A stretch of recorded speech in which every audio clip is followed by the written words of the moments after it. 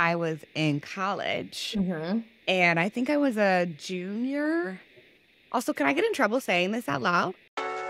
Hey everyone, I'm Morgan DeBaun, a passionate entrepreneur and life advisor. With the Journey podcast, you'll discover that success isn't about the destination, it's about the journey. I'm sharing stories of amazing people who've taken control of their lives. Join me on my own journey to discover the secret sauce behind reaching success with permission from no one else. Good morning, everyone. Welcome back to the Journey podcast. I'm here with my good friend, Hope Wiseman. Yes. Hi, everybody.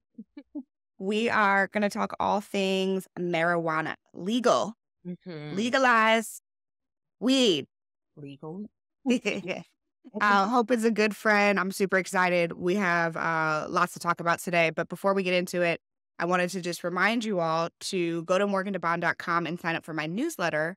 If you haven't, join the newsletter. I send recaps of every episode. I also send out free advice, information, discount codes when I have them from different partners that I'm working on. So it's just a good way to keep in touch with what's going on in life. And then also while I'm on maternity leave, I'll have a little bit more time to write you all longer emails about all the things that are on my mind, because I'm sure I'm going to be so bored, but so happy, but sitting there like a cow. So expect lots of random emails from me. Hope, how are you today? I am good. Really happy, excited. It's a pretty day here in Maryland. Beautiful. Hope came with a full face beat. I came with a full maternity beat. So if you're watching this on YouTube or on video, you know, give me some grace. Look at my upper lip sweat. It's so bad right now. I You can't. know what? Like, y'all go look at other interviews. I look like a little boy half the time. So, yeah. Okay, so Hope, you have a variety of accolades. One is that you are the youngest woman owner of a legal dispensary in the country. Is that right? Yeah. Which is, I mean, honestly, probably in the world, which is odd to say just because there are not that many countries that have legal cannabis yet. Wow. And not just, you guys know me, not just Black, Yeah. just woman. Yeah. Which is really critical because I feel like sometimes we're like, we're the youngest Black, da da da. I'm like, okay, but also gender. Yeah. Really critical. There's a lot of different intersections in this industry that I'm hitting, to be honest. Like I'm a woman, I'm young, I'm Black. I come from a Black, a disproportionately impacted area in so many different ways. So, yeah, I mean, I have a lot of things, I guess you could say, against me, if you want to say Yeah, that. we define the odds every day, B. That's what we do. Right. So, okay, so talk to me about your experience before you started your business. What were you doing before you opened your company? So, I was in college. I started my company super young, straight out of school. But I went through school. I was an econ major, minored in organization and business, and I went through all my summers interning at different banks on Wall Street. And I was pursuing a career in investment banking, and I just knew that's what I was going to do, go back to B school, go work for the buy side. Like, yeah, that's what I thought I was going to be doing. Didn't we all? Right. And then, so you graduate from college and you're like, it's a no for me. I do not want to be in the financial services industry. And then what happened? So I actually figured that out even before I graduated. So I remember I had a full-time offer from JP Morgan and I turned it down because I was like, I don't want to move to New York. I don't want to do that. I was going to school in Atlanta, graduated from Spelman College. I was cheering for the Falcons at the time too, right? So I Hey, come on, cheerleader. I was doing all these different things. And I was like, no, I don't want to leave Atlanta. I like it here. My money goes longer. I ended up getting a full-time offer in Atlanta that's no longer in existence. It was SunTrust Robinson Humphrey. And it was awesome. I got to stay in Atlanta and make the same salary as my peers who were up in New York and trying to make it off of, starting salary for an investment banker out of school is probably like $75,000, which is great, straight out of school, but not in New York. No. So, yeah. No. Okay, so Atlanta's an interesting place. Weed is not legal in Atlanta, Right. in Georgia, especially not at that time. So have you always been a smoker? So that people ask me that all the time. They're like, "Do you really smoke weed?" Yes, I do. And yes, I have been for a long time. So, probably way too young. Not what I would recommend now. Now that I actually understand the science behind cannabis, Mm, and which I didn't at first. And now that I do, and I understand we all have an endocannabinoid system that, we receive the different chemical compounds in cannabis naturally. We actually make them naturally in our bodies already. Now I get that, for me, it just kind of balanced me out and put me in homeostasis. So that's why I was able to still be a high performer and use cannabis from an early age, which did help me be more open minded and as stigmatized when I started to see the industry developing. I knew, like this was going to be big and I wasn't afraid of it. all right, we're back. I'm in a new location because my Wi-Fi went out. So we are in my bedroom now. Anyways, okay, so you were saying that when you were in Atlanta, you I had been exposed to cannabis growing up early, right? So even though I was in Atlanta, cannabis was not legal there. Kind of got interested in the industry, like from a business perspective, because I was working in finance. And of course, you're tracking emerging industries. You're watching CNBC, Fast Money. You're watching all this stuff all the time. I mean, they have it on the screen at work and you're watching it at home. And around that time, so this is like 2014, you're starting to see legal cannabis pop up everywhere on the East Coast because a lot of the East Coast states were just now contemplating medical laws and all of that.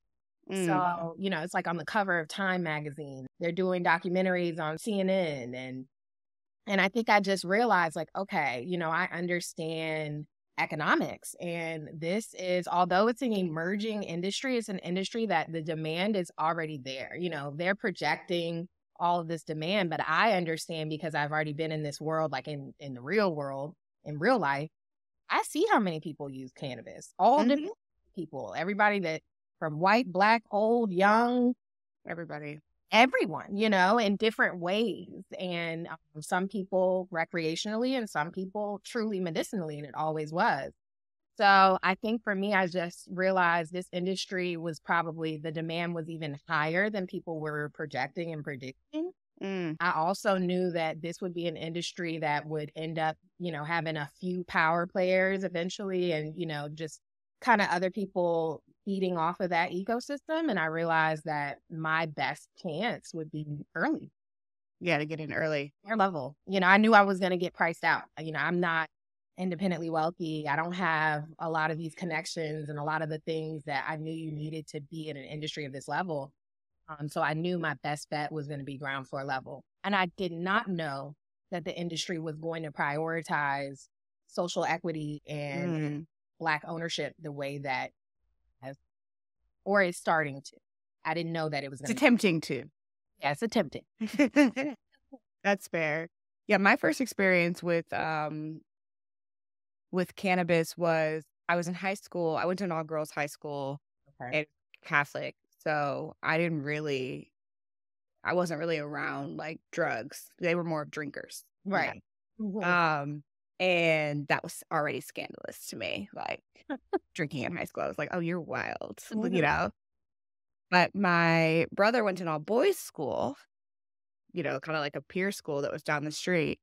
And they were cannabis users. Of course. And I was like, first of all, this stinks. Like, what is this that y'all are doing?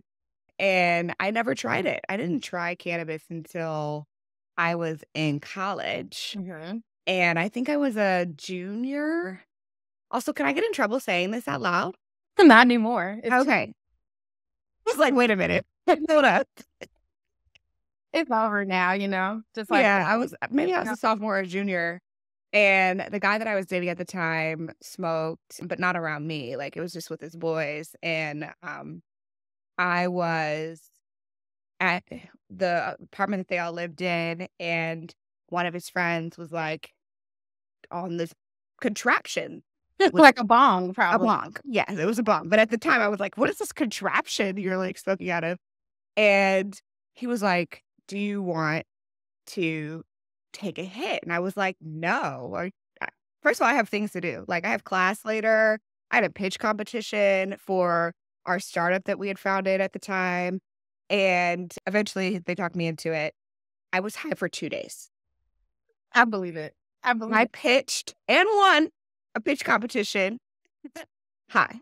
Yeah, I mean, but that just goes to show even someone with like no tolerance, I was gonna say low tolerance, so like pretty No much no tolerance. tolerance, you still you did what you had to do. It's not like you was like capacitated. No, but I also remember just, like, laying in my little twin cot that they give you, the what is it, like, the extra long twin cot, and being like, "I'm having an out-of-body experience." I am, like, watching myself float and, like, looking down on myself and being like, "Why did you do this? Why Never. are we still here? Why are you still high? Please go to I bed." at most younger women, and that it was the same experience like with my friends. Yeah, I remember like being a 16-year-old, like trying cannabis, weed, what we called it at the time, Yeah. weed for the first time, and like none of my girlfriends like they're all like, "Oh, I'm so paranoid," or like freaking out, and I'm like, Yeah. I mean, I'm definitely high, but like I'm cool, and they're looking at me, they're like, "You don't look high." I'm like, I mean, I am, but I don't. And like I said, now I realize like we literally all have an endocannabinoid system and we just, what will balance you out and what will balance me out is different. So I think, that's just what was happening to us even at a young age. And really, Yeah. we're still growing and developing and stuff. Like we shouldn't be using psychoactive medicine. That young. If we're at least if we're not treating an actual medicinal need, we've seen Right. like cannabis work really well, Right. children that have seizures, but like this is a specific dose, it's a dose that's much higher in CBD, which is a non-psychoactive, well, it's psychoactive, but a non-intoxicating part of cannabis. And then the intoxicating part, there's only a little bit in there, Right. Like these are the things that we don't understand. And as a young person at 16, I was completely abusing cannabis. Yeah. Okay, you keep saying this thing, what? Endocannabinoids. So Okay, explain. cannabinoids are the different chemical compounds found within like the actual flower. So the bud, if I had one right now, I wish I should have next time out. Mhm. So the actual bud that you see has like a different genetic makeup. Every strain, that's what you hear, has a different genetic makeup of different cannabinoids. So CBD and THC are definitely the two most popular cannabinoids, but there are like over 100 different cannabinoids found within the plant. There are also something that we call terpenes, and terpenes can also be found in like plants and fruits and all different things that naturally occur, Mhm. and they're also found in cannabis. And then the effect of, a specific strain will have a specific cannabinoid and terpene profile, and that kind of entourage effect of all of these different chemical compounds are what gives you the feeling to relieve whatever ailment you're experiencing. Mm. As we already have, like I said, an endocannabinoid system that we have CB1 and CB2 receptors that are naturally inside our bodies. They receive these cannabinoids, and that's why you and I can both, take the same product and have a completely different experience. Mm. Our body just naturally receives them differently. Mm. So that's why, cannabis really is something of trial and error. There's no like specific dose that will work for all. Mhm. This is why, a lot of people, you have to journal your cannabis use, especially if you're using it medicinally, so that you can figure out like, okay, what terpenes work well for me in whatever situation. If I'm trying to be uplifted, if I'm trying to relax, if I am Mm. trying to, increase my appetite, if I'm trying to suppress my appetite, how does this actually work for me and my body? Then also got to Interesting. factor in tolerance, like it's all types of stuff. Interesting. Okay, so today, if I was a resident of Maryland, Mhm, I could go into your retail location mhm. and I could just have at it. So today, if you are over the age of 21 and you have a government issued ID from anywhere in the world, you could shop at my store today. Oh, fascinating. So are you a tourist destination? We technically, yeah. And it's funny, there are cannabis companies that, that's their thing. Really? If you ever heard about Planet 13 in Yeah. Vegas, their full facility is like 200,000 square feet. I mean, like it's like Disney World in there. And that's their ploy. They're a tourist destination and that's their thing versus like a store like mine. I'm close to DC. I'm close to Six Flags. I'm close to the Commanders. I hate saying the Commanders, but the Commanders, the stadium, Yeah. so yeah, we're right off a highway, about 20 minutes from Do DC. you have signage yet? Do we need a billboard? We can't do billboards. You can't do a billboard? Okay, wait. Okay, Maryland. wait. What? Not in Maryland. That's the other fun part about cannabis. We haven't got to the highly regulated part, but that's my fun thing. I can't do the normal things that like a business normally could. I have to like work around all this red tape to Wow. make it successful. Okay, so first things first. So anyone who has a government ID that's 21 is the age. 21 in Maryland. Most And states it's 21.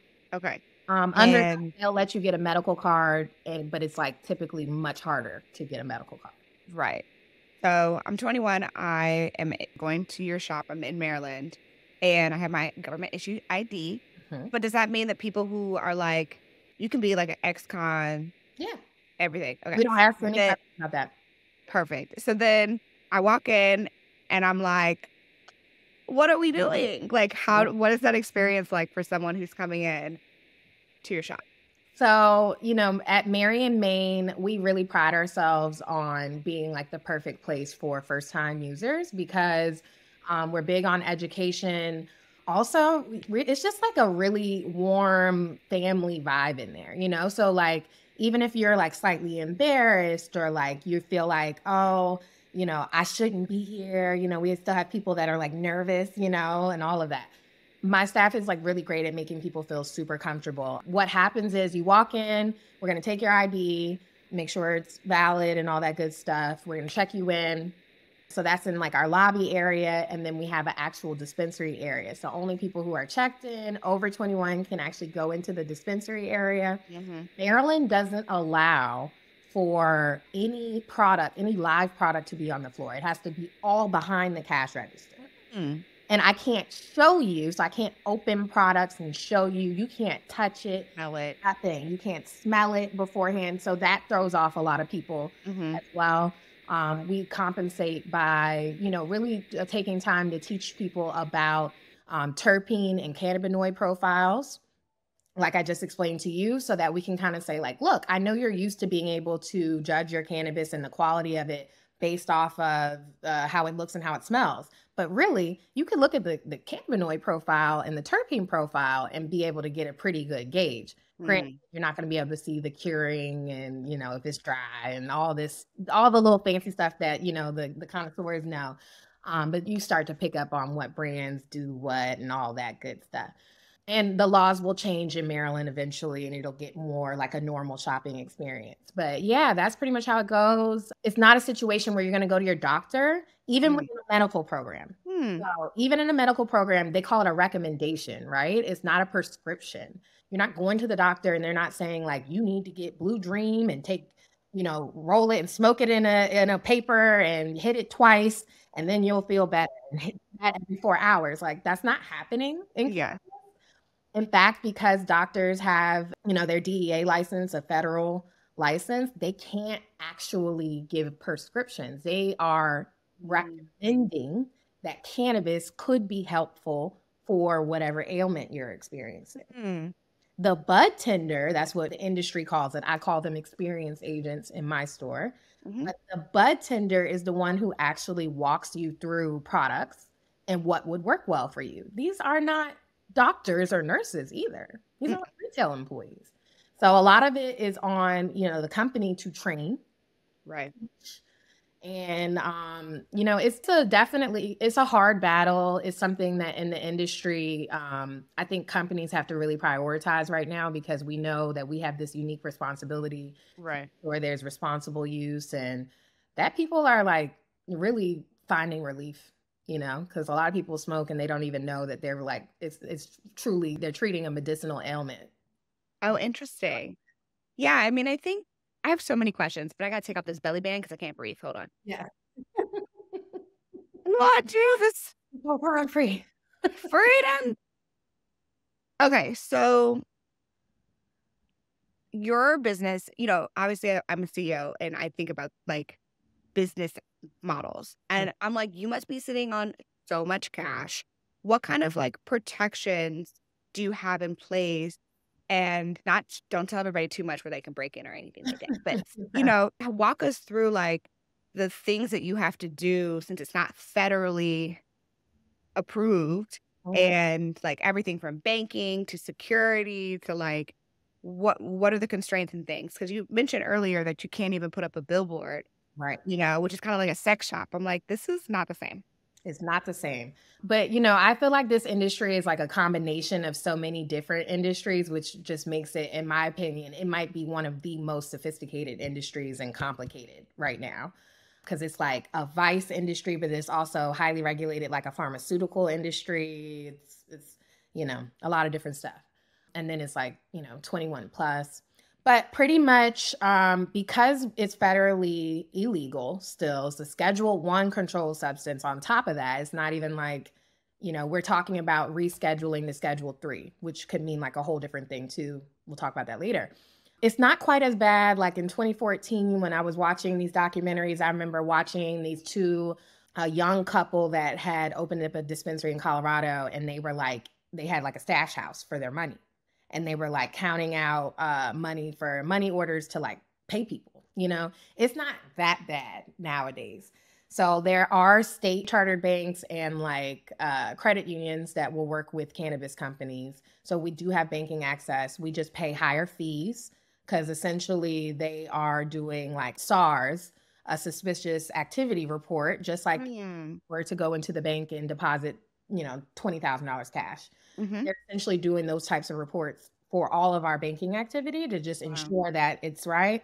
On top of that, we're state licensed. So everything is tracked by the state. Seed to sale is what they call it, seed to sale tracking. So from the cultivator, from the time it's a seed to the point that it gets to you in a finished product, Mm-hmm. they track that whole process and they know where it was, how much, and all of that good stuff. So, like the bank is auditing your sales to make sure the money that comes in the bank is matching up with your sales, Wow. all of this different stuff. So banking is hard. Yes, there's a lot of cash. However, we do have typical banking access. But I mean, with the fees and because the industry is just so difficult and with all of the red tape around it, you're spending a lot of money. These are heavy, cash intensive Your businesses. overhead is high. Overhead is super high. So, you might do stuff where you might need to be doing, if you don't have any card processing, which is a luxury in cannabis, not very many people can process cards.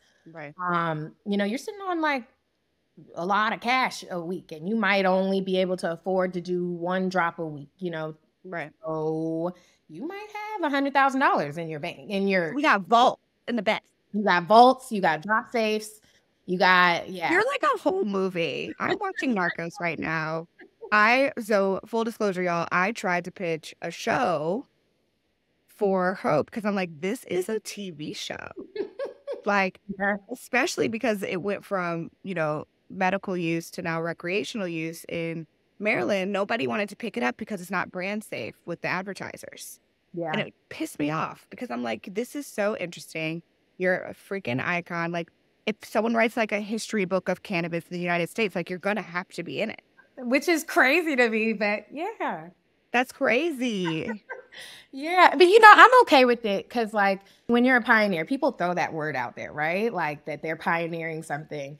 And I remember the first time someone called me that, I was like, no, I'm just, doing my thing. But then when Yeah. I realized how much I had to do in the dark, Right. like literally I had no guidance, Yeah.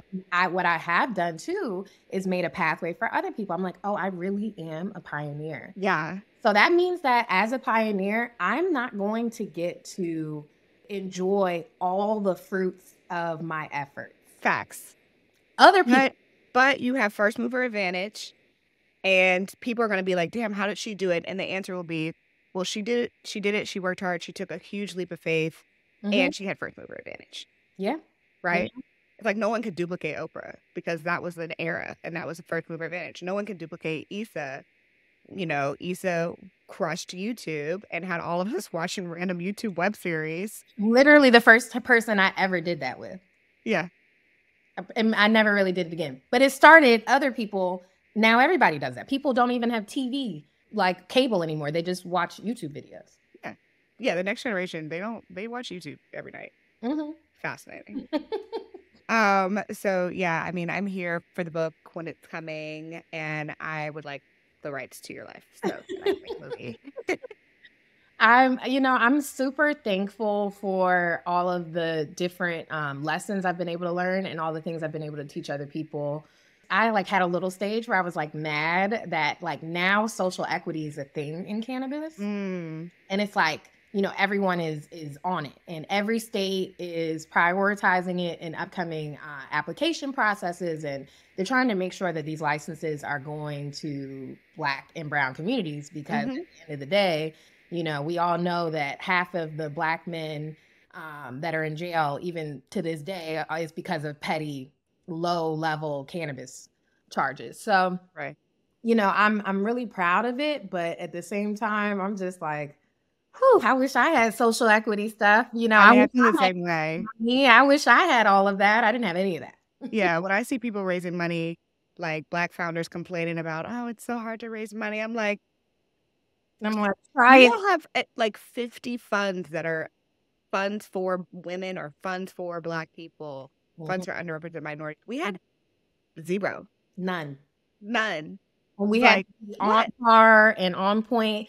And as for me, like I didn't get any funding in the beginning, we started this. So for those that don't know, I founded this business with my mother. And we work side by side every day. We live together now. Like we live together, work together, best friend, talking to her all day, all night. We have to like remind ourselves, like, turn off the work switch. But my mom, and then we have a third co-founder who's a longtime family friend, like we bootstrapped this, and they were like pulling out of their like retirement to do this because nobody would help us. And no bank loans, it's federally illegal. No SBA. Wow. That's intense. It was. Okay, so what's the vision? Like, what is your vision for yourself? What is your vision for your business? And I've been like thinking about this so much lately because, I find that when people talk to me, of course, people put me in like just the cannabis box. Right. But like when I decided to go into this industry, like some people ask me like, oh, is this what you always wanted to do? I'm like, no, first off, I didn't know it wasn't a thing until I had graduated from college for me. So I'm like, absolutely not. This is not what I thought I'd be doing forever, but I love it. And what I've uncovered is like, I'm just a great leader and I probably like could do anything. So like when I think of my long-term vision, I look at cannabis as it's my springboard. It'll probably be like my grounding industry that I was always known for. I will always give back to. But, I really see myself getting into like VC world, like me being a VC in the future. I want to help make the path easier for women like me and just people like me in general. I'm not as focused on like it being like Black women only or anything like that. Just like people like me in general, especially younger people that are really attempting to build businesses and compete with the best of the best. Some of us really have the capacity to do it. You just need some resources and tools. And most of the time it's just money. If you're smart enough, all you need is the money. Yeah. So that's what I want to be able to provide people and create networks and communities that empower young people to build big businesses. I don't want us to start small and grow, do that. Most of us can really do this because I look at myself, I'm like, wow, I'm really competitive with some of these big boys. And it's like, there are billion-dollar cannabis companies that started their businesses the same year as me. And I'm like, wow, if I had the same resources that man had, like, easily. So that's where I see me in the future. As far as like, more near term, Maryland, like you mentioned, just went adult use and they're licensing more companies. So I'm doing a lot of consulting right now, as well as trying to go as deep as I can in Maryland.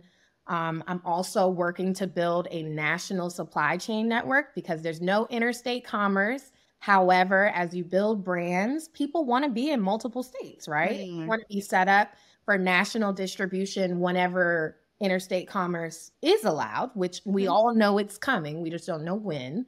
So I'm working on, doing that through partnerships and actually acquiring equity in different businesses across the country strategically, so that when the time comes on, I'm making this up because it's definitely not going to be the name of the brand, but like Hope Weed can be in every state all of a sudden. You're going to just wake up one day and be like, damn, it's everywhere, because I've been spending the past 5 years building this supply chain network so that when I turn on the switch, I can.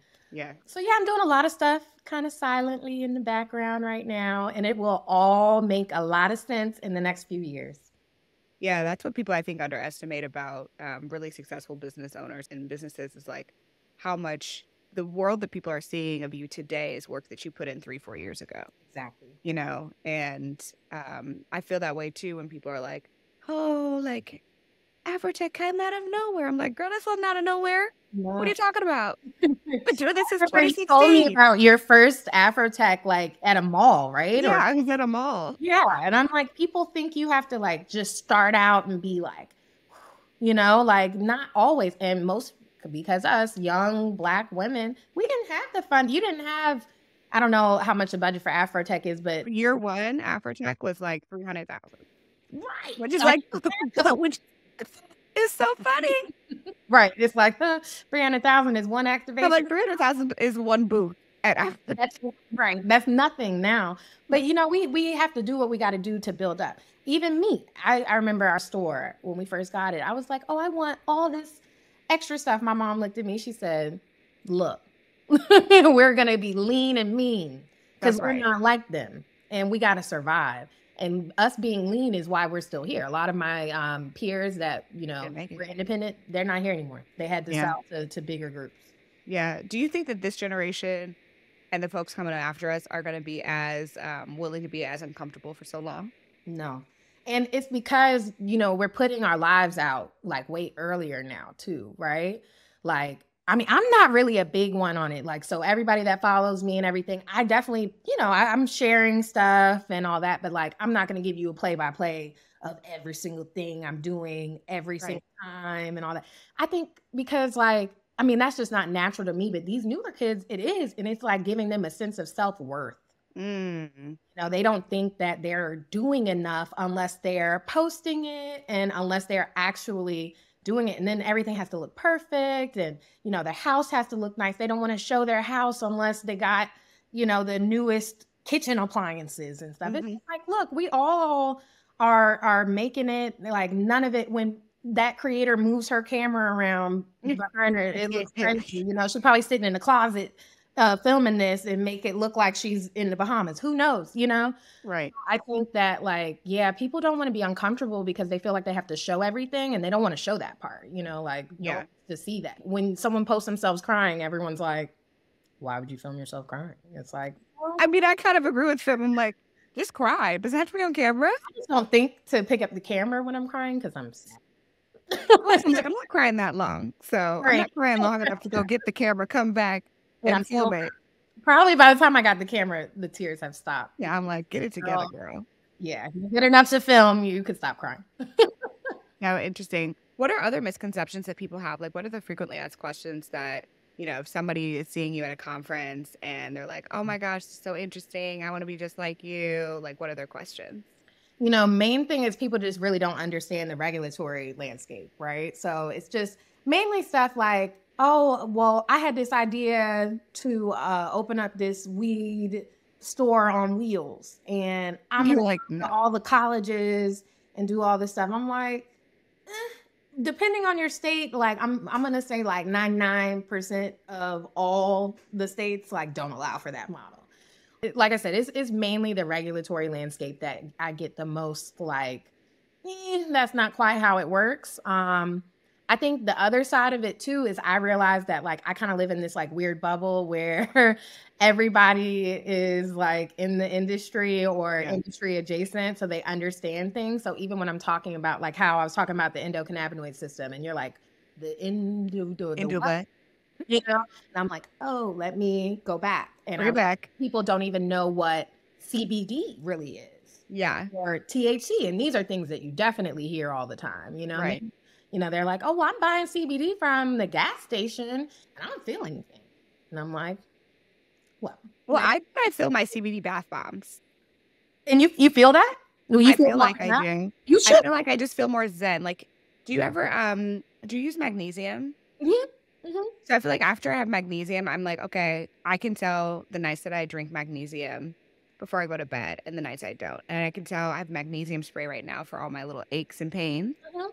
If I put magnesium spray, oil spray on my aches and pains, I'm okay. CBD is essentially like that too. It's not intoxicating. Like you're not gonna that when people are like, I'm Not high. drunk. You're No. not like drunk high, but like No. you're gonna be like, oh, that's why I said when I paused when I said it's not psychoactive. I'm like, CBD is psychoactive because it can make you feel more relaxed and Mm. and just But like is it regulated in that? Like, can anyone just put out a CBD product basically at this point and just say CBD, even if it's like the smallest dose possible? yep. Technically, if it is grown by hemp, and I'm saying hemp because at the end of the day, we drew a line in the sand with the cannabis plant and called cannabis that has less than 0.03% THC in it hemp. And then the other cannabis. I'm like, it's the same plant. It's the same plant. It's the same exact So thing. when people are walking around morally high talking about I only use CBD. We're like, that's cannabis. It's cannabis. It's the same plant, the same exact plant. It just has technically, if it comes from the hemp plant, it has less than 0.03% THC, and it shouldn't be psychoactive in any way. Although they have gotten around what the intention of the Farm Bill, which is the bill that allowed for this. And they've manipulated the plant and figured out different ways that you can grow it to give psychoactive components as well that are not Delta 9 THC, which is the regulated industry that I'm in. So that's why you've heard of like Delta 8 stuff or like THCV or something like that. And they're selling it. And it actually is getting people high, but those are like manufactured. Think of it as like a chemical version of it. Yeah. Back away from that. So is there organic THC and like organic CBD? There's organic weed. At the end of the day, it's a plant. Like I know, it's just so funny. I don't know why it makes me laugh, but I'm like, yes, I only like organic cannabis. if you think about how it's grown, like I have a friend. So even in Maryland, home grow is legal. Okay, fair. Right. You can have like 2 plants, right? And home grow is legal in DC too. I have a friend, her fiance is growing right now in their apartment, but he uses compost. Like he composts his own soil and then he's like growing with his own compost and like all this stuff. So that's like true organic weed. Facts. You know, what you're smoking, those are the flowers. That's the fruit of the weed. Interesting. I'm so excited to see how this industry evolves and like how the next generation is like, what do you mean? Like, I'm about to have this test. I'm just going to have a little bit of this just to calm down. Like, I had test taking anxiety growing up. Like, what if we could have managed these things? Yeah, like a little tincture. Again, not everybody equates cannabis to smoking. There are so many other ways you can consume this product. Gummies, you can do a tincture, you could put it in juices, you could put it in oils and butters and cook with it, like literally like with your eggs and have a little bit of THC. You can microdose too. People put it in capsules, tablets. I've seen somebody make like a little sugar pack. Like that you can like infuse in your It's about to be a whole innovation. You're gonna have a whole manufacturing like white label companies, and then all these little influencers are gonna come out with like their own little collagen CBD mixture. It's gonna be white labeled by Hope Wiseman. The goal, Wiseco, white labeling coming soon. Like I really want to see cannabis more infused in mainstream culture. Yeah. That's so this brand that I just introduced, I really haven't even introduced yet, but I just had like my first event for it called Friends in High Places. The whole point of Friends in High Places is essentially we are a creative agency that is infusing cannabis into sports, into entertainment, into music, just mainstream lifestyle brands. And I wanted to be just as normal as like how you pour, you know, a little shot of whiskey after you make a business deal, you know, like cannabis should be that normalized. Yeah, wow. Towards it's gonna take a while, No, but let me borrow $5, sis. right, let me borrow $5 from you right now, and then I get it back. Yeah, you know what? We could $5 probably make that happen. We could probably make that happen. I think that's one of the beautiful things about, you know, our lives, and, you know, we're real friends in real life. Yeah. People who are listening in, you Yeah. know? So it's like, I think growing up, you always have this vision of like, okay, I need to, like, these are the people that people know, and I need to get around those Be people. around them. And that's actually not the right framework. It's really like, I need to know the people that are next to me. Yeah. And it's so fun because I can call Hope with questions and situations. Like, I have all types of situations. I'm just like, hey, so like this happened and this happened. Is this legal? Is this not legal? Like, what are the things that I need to know? You know, in the same way that she can call me and be like, hey, I'm thinking about, you know, this event, or what's the honorarium that people would actually charge for this, or, you know, and it's just such an easier life, I think, being able to have people doing interesting and ambitious things that are outside of your day-to-day. They're doing, yeah. And for me, like as someone that kind of was like thrusted into like a high level of entrepreneurship kind of unexpectedly, like I wasn't ready per se. So there's a lot of things that come up that I learn later that I have this like natural ability to tackle and stuff, but like I don't know. So it's nice to be able to pick up the phone and be like, okay, Morgan, I know you've raised a lot of money before. Like, is this how it's supposed to be? Like, why my investor is not calling me back? Like, what do I tell my buyer? You know, how do I keep my balls in the air right now when they're not? MBA. NDA, you know, like all these things, like I had no guidance on that. So yes, like it's been amazing to have friends like you to be able to, I mean, we're like guiding each other. No, seriously. And then wait till you have to go mat leave as a CEO. Yeah, I know. I'm so glad you did it first. I literally was looking for all types of resources. I was like, there's nothing for this specific category. Now we have, see, this is a problem with people like us, because now it's like, ooh, business idea, I see a void. No more businesses. I can't do another business. My matcha business is launching. And people are like, when did you? I'm like, this has been 2 years.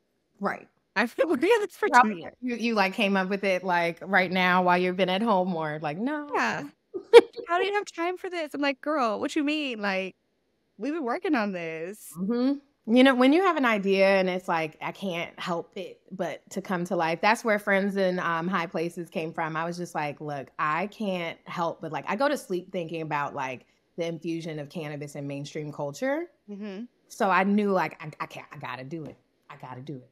You gotta do it. Although there's a timing for everything with your industry, to your point. You know, I remember when there was a weed media company, I think Snoop Dogg tried to do it.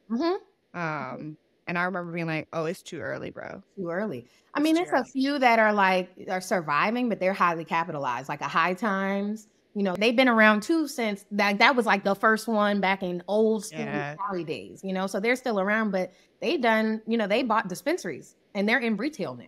Well, they had to switch their business model. Like, media is not the right business model because you can't, advertisers you're not brand safe. So you got to build no ad money, none of that. Right. Like, you could have a media company. And let me know if you want to do that. Let me know if you want to do a JV on that. Yes. You know, we already got the infrastructure. Don't work harder, work smarter, guys. So always. Anyways, you know, I could kiki with you all day, girl. So where should people find you on the internet? How can they get in contact with you? And obviously they can be a connoisseur of your store as well. Of course. Okay, so if you are interested in business information about cannabis and just like in general, especially if you are a young woman trying to find your way, definitely follow me on Instagram. My Instagram name is I am Hope So Dope. And people have really been calling me that since I was in Hope So Dope. I need to pause. Did y'all hear that? Hope So Dope. Look, everyone's like, you're a grown woman. Change. Keep it. Don't change it. No. People have been calling me that since middle school. So that's my name. But yeah, so Instagram, I am Hope So Dope. You can also find me online at hopewiseman.co. So I let my name lapse and somebody bought it and is trying to sell it back to me for like 10 grand. Don't let that happen, y'all. We should buy it. At this point, yes. They knew what they were doing. But yeah, hopewiseman.co. You should let us buy it. You should let somebody else buy it for you. Yes, that's a great idea. See y'all? Okay, I'm gonna call you about that. Okay.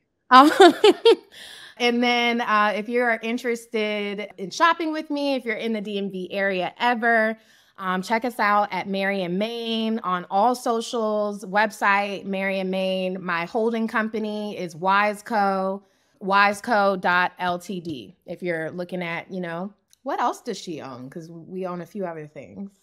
So good. Hope, I'm so proud of you, y'all. I hope this was really interesting. Obviously, we could talk about this forever because it's literally a lifetime's worth of work. So I encourage you, if you're curious about the cannabis world, if you have ideas that you feel like you could incorporate cannabis into your life, if you've got a dad, a grandma, an auntie in your life who complains about their aches and their pains and they this and they that, consider exploring cannabis. It's just an alternative option. An alternative option. Recommendation. Yes.